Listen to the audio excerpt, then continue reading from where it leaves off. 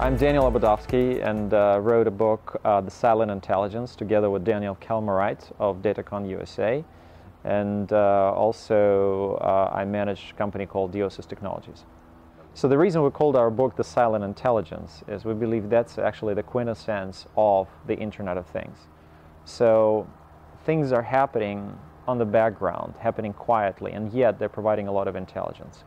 So it's not kind of a type of technology that jumps into you and overloads you and you need to figure out how to work with it.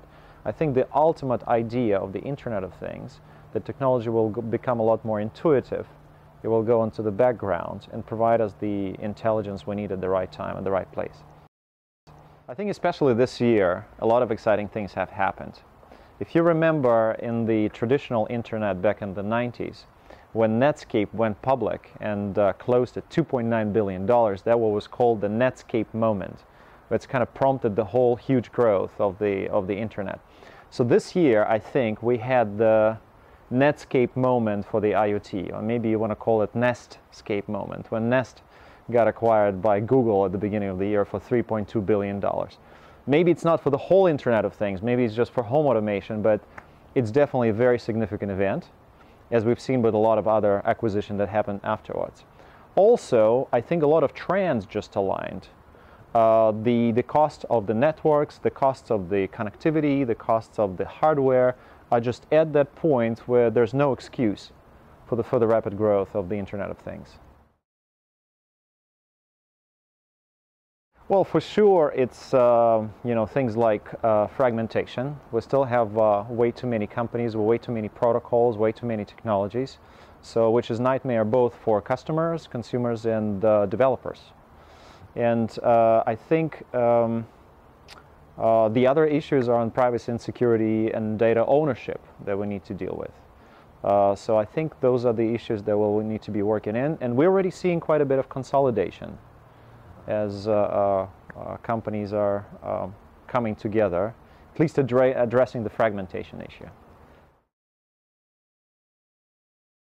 You know, to me, trust is the foundation of doing business.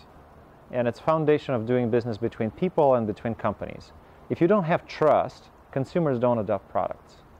Now, if you think about things like data privacy or data security, if somebody would hack into mission-critical devices like medical devices, you know, like heart rate monitors, pacemakers, or insulin pumps, that's going to completely destroy our trust into connected devices and their ability to help.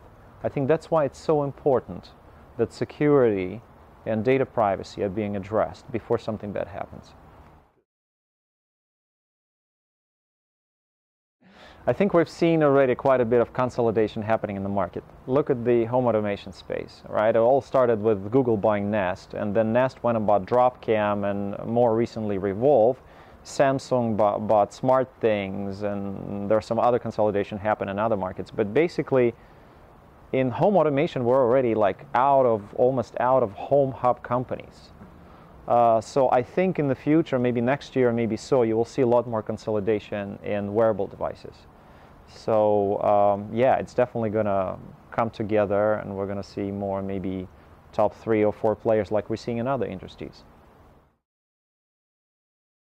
Because it's getting a lot of momentum, and at the same time there are way too many players. And I can't point your finger and say, okay, this is the one, they get it right. I think everybody is innovating in the moment.